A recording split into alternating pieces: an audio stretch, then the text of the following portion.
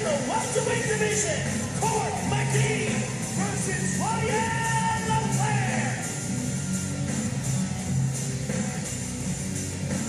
It's your home for UFC action.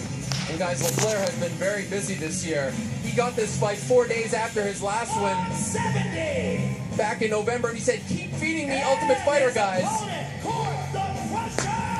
He got one in Court McGee.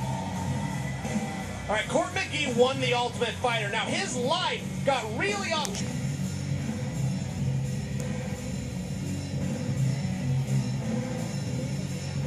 169.5 for Mr. McGee. Brian Stan, our future bout of the prelims, who do you like? I'm going to go with Court McGee, but I think this fight is closer than people realize. Ryan Laflare is very good, but McGee gets better later in the fight. I think that wins informed by decision.